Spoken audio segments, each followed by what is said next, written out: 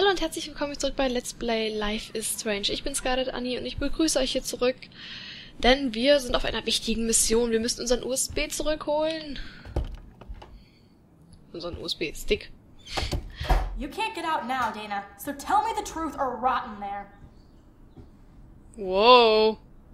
Ich hatte nicht mit solchen Problemen Welcome to the gerechnet. real drama queens of Blackwell. Oh, Juliet, this is so stupid. Answer, you wuss.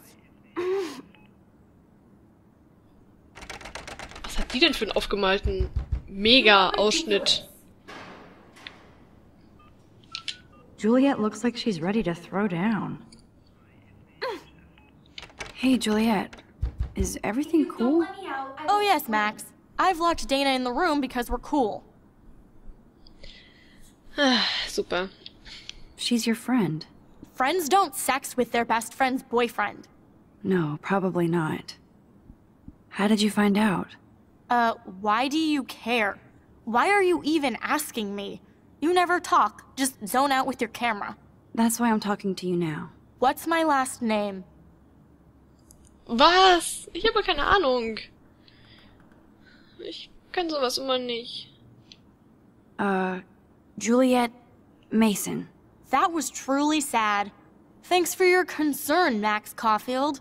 By the way, Juliet Watson. Ups. Ich habe ein riesiges Namensproblem. Und dann kommt sowas.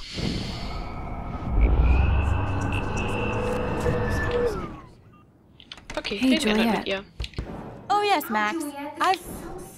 So, das hatten wir jetzt schon alles. Und jetzt, hey. Juliet Watson, you be nice. I'm flattered.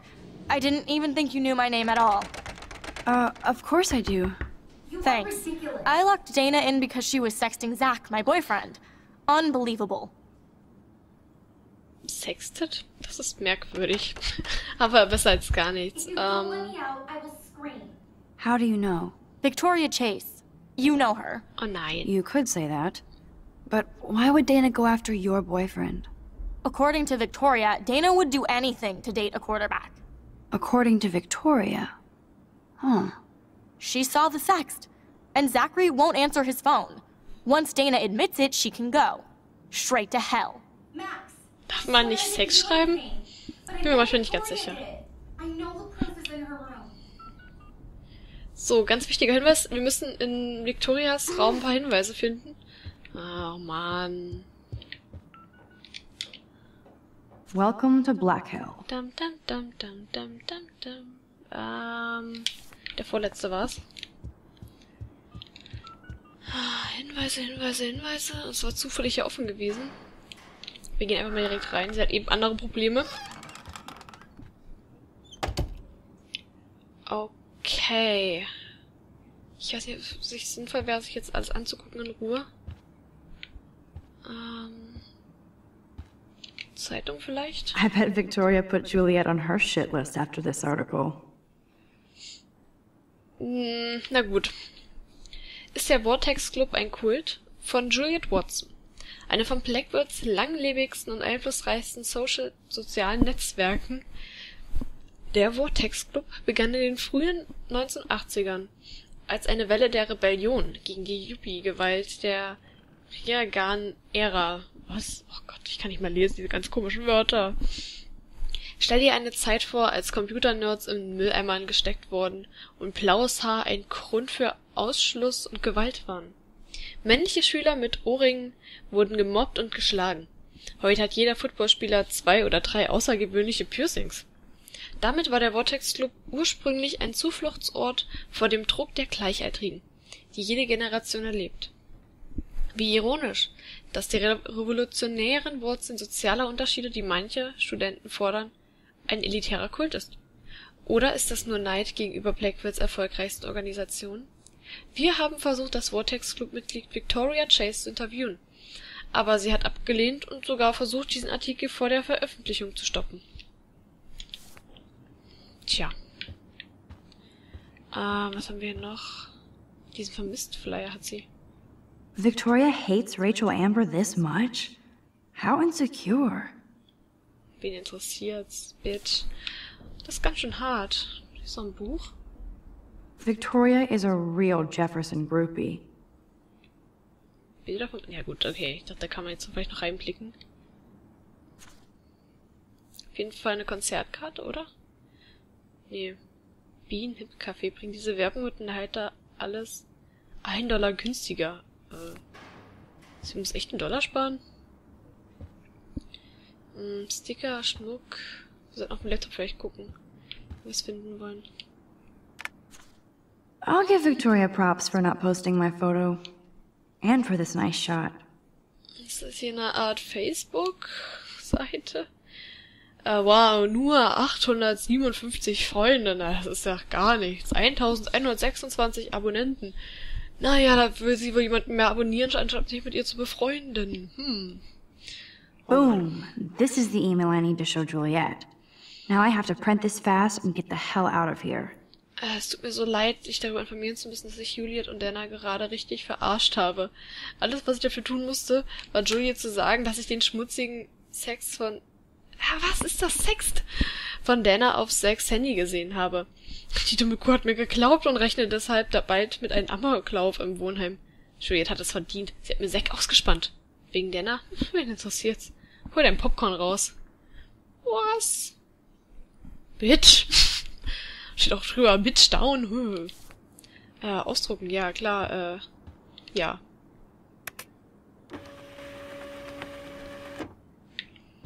Dann bloß nicht vergessen, sie mitzunehmen. This better convince Juliet that Dana is innocent.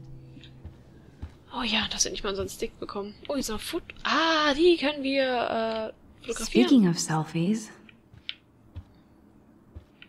Können wir das nicht fotografieren? Durcheinander? Let's play a little photo Tetris and leave Victoria a message. Let's move this here. And this one there. A pattern is emerging. Ah, okay, nein, das ist traurig. Das ist richtig traurig. Das ist fast kindlich. Ich würde das gerne nur fotografieren wollen. Whoa, I had no idea Victoria's parents owned the chase space. Color me impressed. Wie kann ich das fotografieren? Das ist doch eindeutig das, was ich fotografieren kann. Oh Mann. Also sie sagte ja schnell raus, vielleicht haben wir aber noch mehr Zeit dafür. Aber das ärgert mich. No. Wusch. Brauchen wir wieder die richtige Perspektive dafür?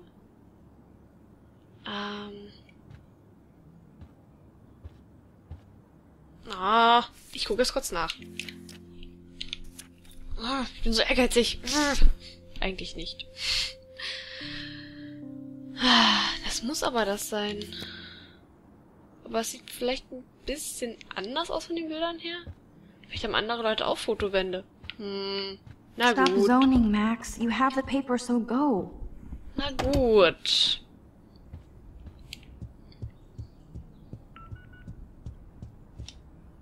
Juliet, read this.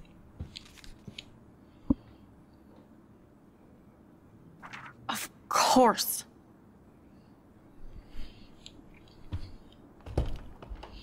I'm an asshole. I'm sorry, Dana. You are. And I hope so. You really think I'd mess around with Zachary? No, but I get stupid jealous. I owe you dinner.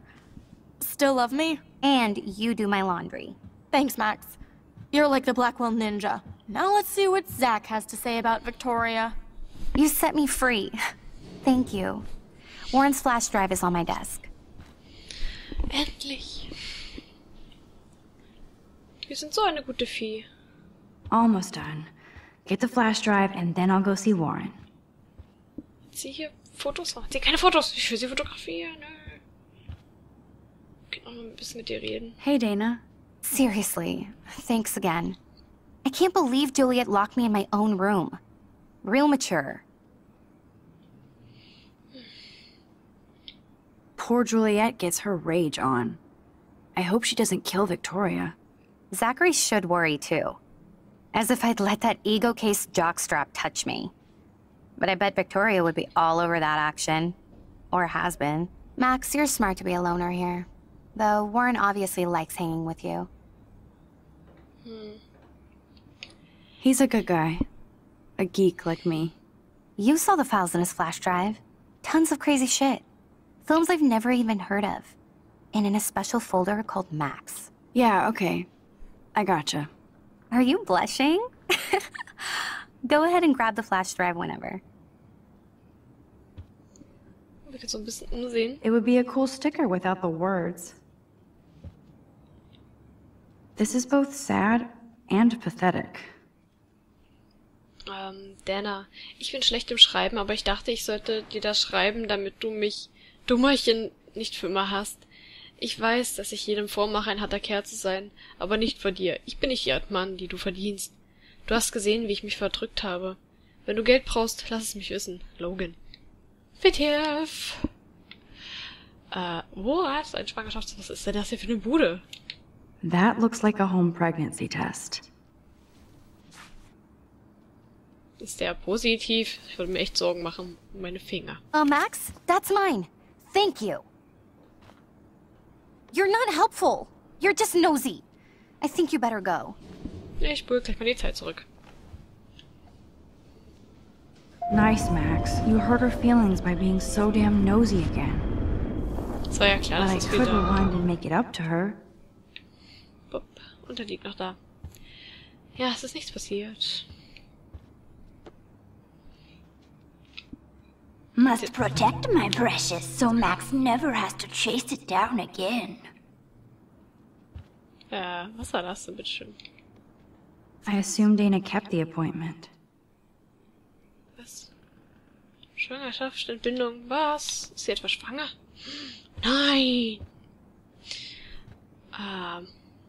Cheerleader-Outfit, na gut, ich würde sagen, wir gehen dann einfach mal.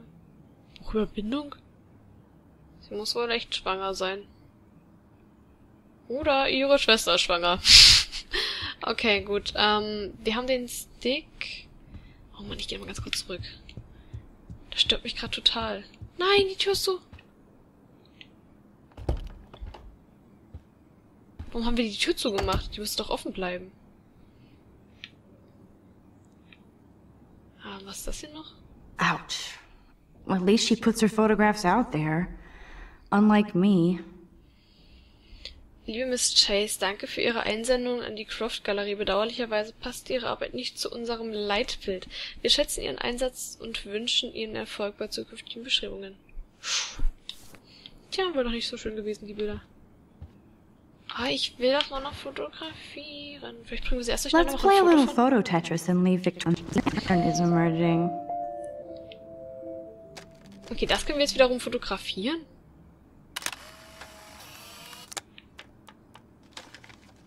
Das verstehe ich nicht. Können wir das trotzdem... Ich weiß nicht, ob das so gut ist. That's mean, but she earned it. Na gut, kann ja jeder gewesen sein, oder? Und dann stand sie vor uns. Na gut, dann war es scheinbar doch das, was ich erwartet hatte. Wir müssen es echt umstellen, das ist schon ein bisschen krass. Oh nein. Es macht mir nichts aus, für immer hier zu warten. Ich liebe diesen Parkplatz. Ich kann die ganzen Autos zählen. Ja, mehr ich schreibe, desto länger dauert's. Bin gleich da. Bye. Wirklich. Diesmal jetzt gleich hier um die Ecke und dann zack und dann bin ich da. Oh, der Ball, der Ball, der Ball. Ich kann jetzt endlich mal fotografieren, oder? Fuck this shit. Ow! That hurt. Damn, I better rewind. Ich muss jetzt noch ein Foto machen. Nicht? Was war das denn gerade? Get lost, hipster. I'm not. Fuck this shit. Ow! That hurt. Das war ja I could einfallsreich. almost feel sorry for him if he wasn't such a serious dick. Poor Juliet.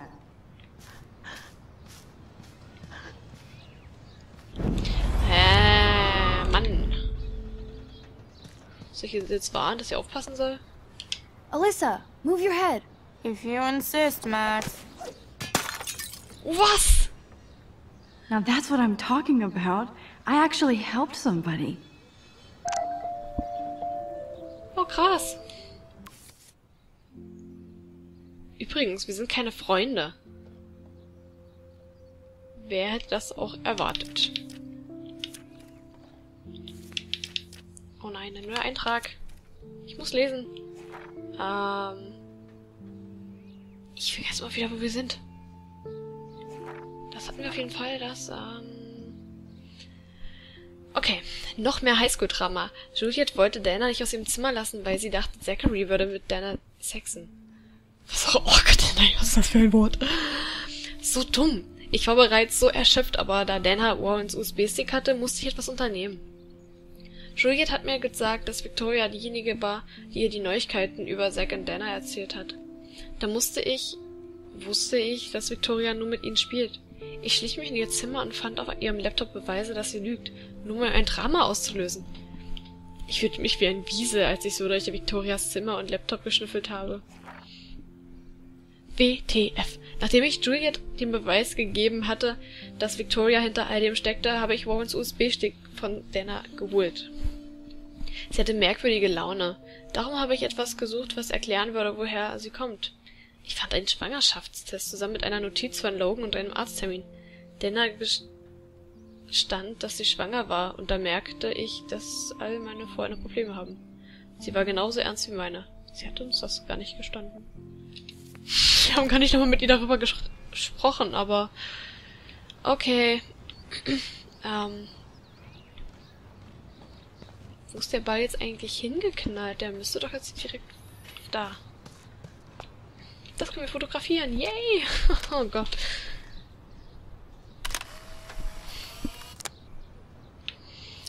Und wo ist der Ball gelandet? Der müsste doch abgeprallt sein. Oh Mann.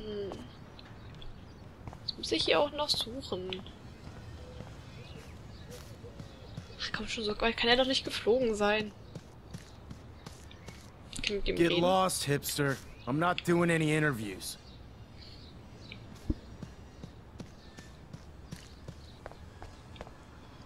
Sprinkler. Kletter. Mano.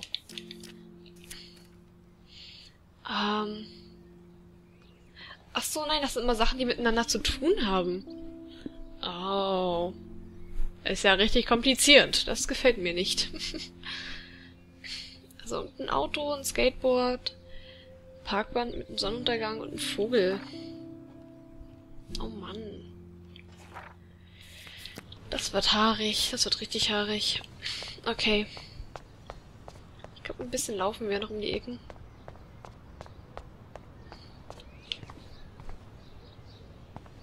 So don't think I'm blind. I see everything here at Blackwell. Do you understand what I'm saying? No, and leave me alone. Wir könnten ein Foto machen, wir könnten eingreifen. Wir machen erstmal das Foto. You can't fool me. I know everything about this school. I cover the waterfront. So you better figure out what side you're on. Please, leave me alone.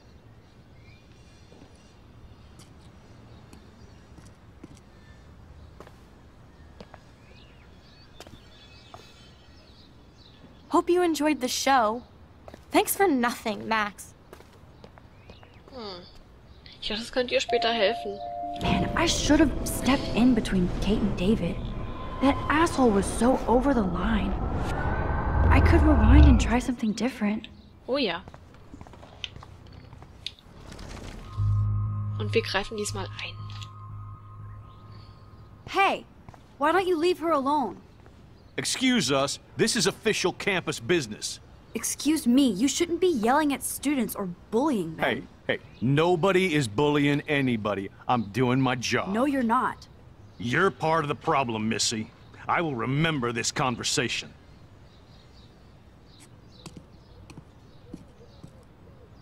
Freak. Oh, Max, that was great. I think you scared him for once.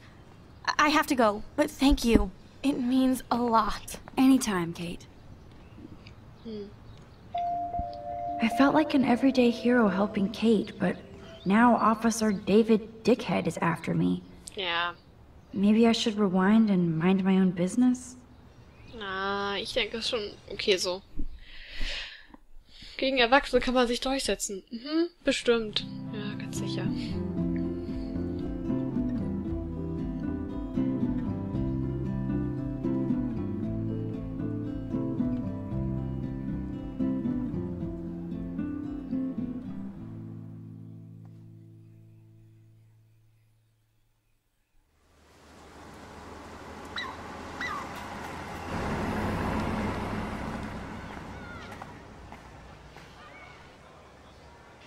Und da wartet er schon so sehnsüchtig. Und wir lassen ihn noch weiterhin I'm warten. glad I stepped in that time. Can't stand to see people being bullied. Und zwar sehen wir uns in der nächsten Folge wieder. Bis dahin muss er wohl noch ein bisschen warten. Ich sehe hier schon die nächste verzweifelte. Da ein komisches Pyramidenauge. Es wird auf jeden Fall noch viel zu machen geben. Oh, das kann man gar nicht fotografieren. Oh, ich sehe es jetzt sofort.